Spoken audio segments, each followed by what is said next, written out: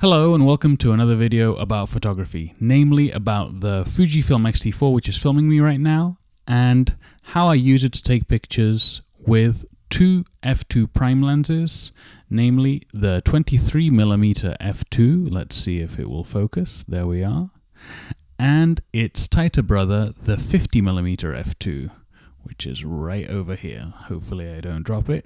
There we go.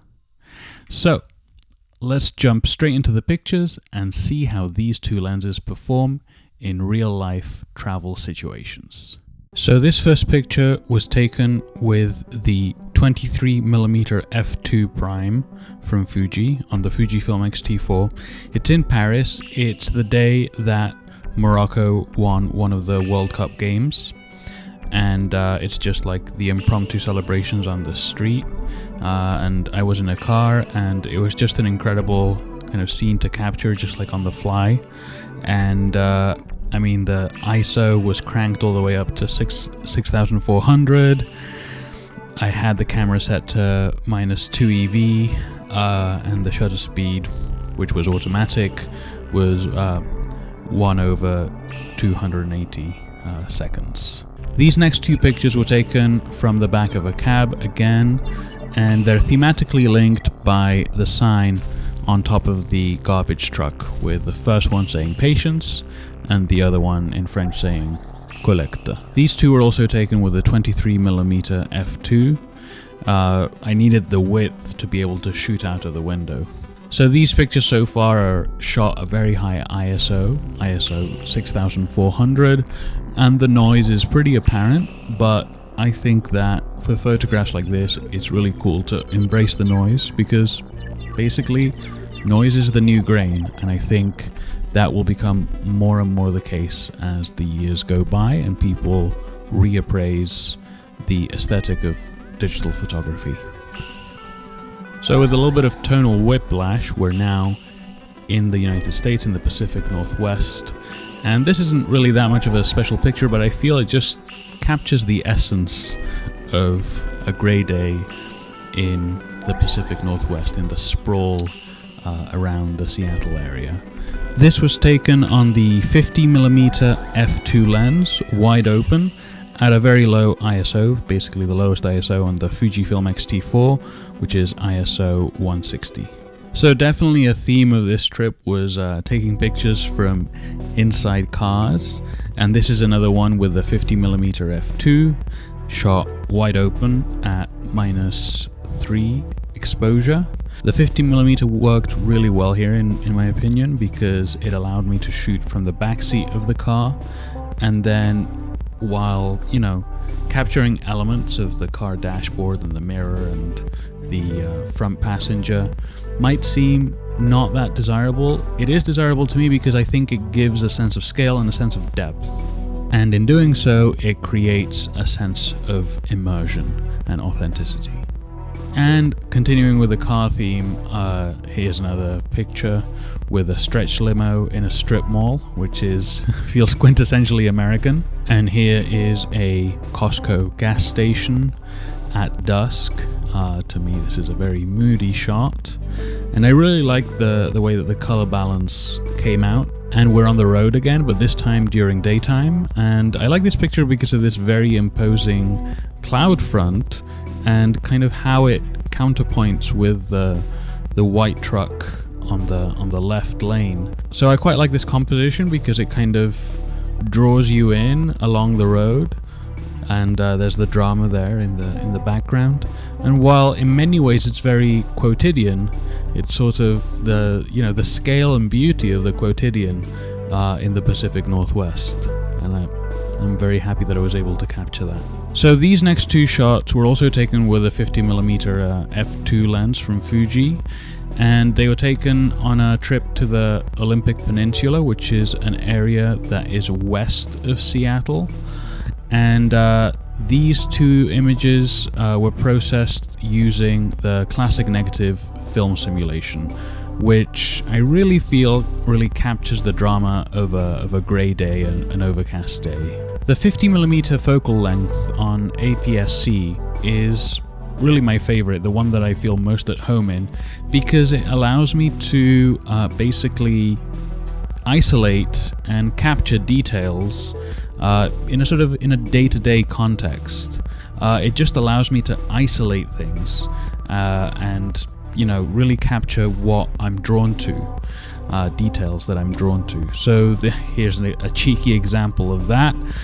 If you know what fast food chain this is from, please let me know, because I can't remember. I kind of maybe think it could be Dunkin' Donuts, maybe, I'm not so sure. But if you do know, please put it in the comments. So these next 3 photos are of the Tree of Life, which is a very striking tree that's located on the beach in Forks, Washington, more specifically at, if I'm saying this correctly, Kalaloch campground. And these are kind of 3 slightly different sort of angles on the same subject, taken with the 23mm f2 lens. This was in very good lighting, and you have like the driftwood there in the front that kind of gives a sense of scale, a sense of location, some context.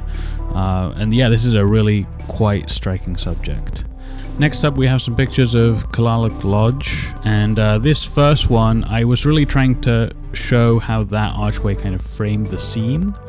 I probably could have kind of shifted my perspective a little bit to kind of refine that, but it is what it is.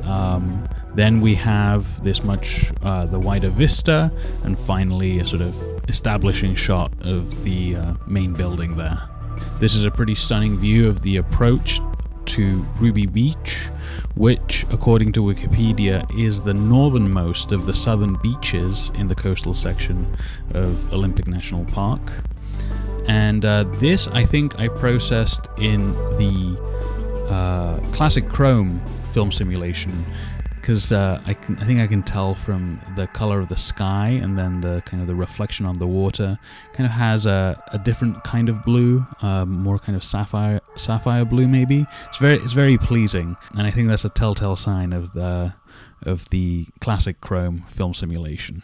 And here we have some pictures of trees from Olympic National Park, so from the Forks, Washington area, and it's a pretty stunning setting to take pictures in. Also quite challenging in terms of getting the right exposure. All of these are shot with a 23mm f2 lens. So I actually really like this last one, where you have the sort of the barrier that offers a sort of counterpoint, because otherwise just having endless trees can be pretty abstract. I don't know if I would call this a homestead, but this is a shot taken from the car, just of the side of the road.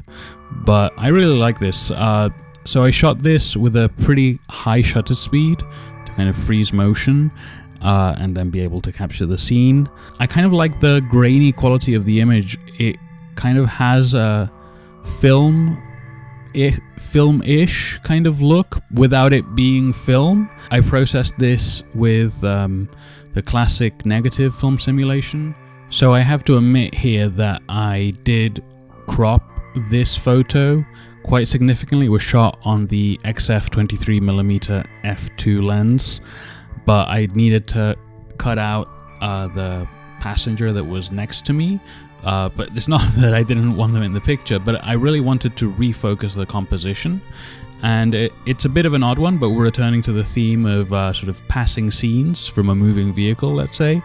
And I just like how the American flag is isolated over on the left there in that kind of sliver of window, and then you have the expansive vista. This picture is from Pike Place Market, more specifically from the market stall where they throw the fish over to one another. Another picture from Pike Place Market, this time from a different stall. And I really like how the 50mm f2 here allowed me to just throw the background slightly out of focus while I was focusing over on the right.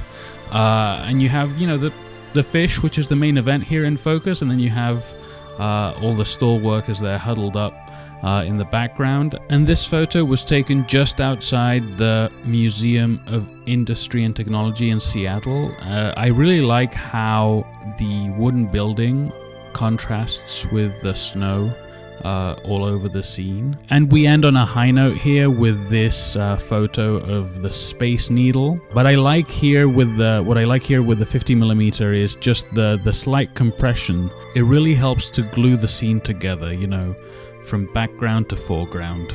Thank you so much for watching today. I think that will do it for this video. So in the meantime, and until the next video, please take care.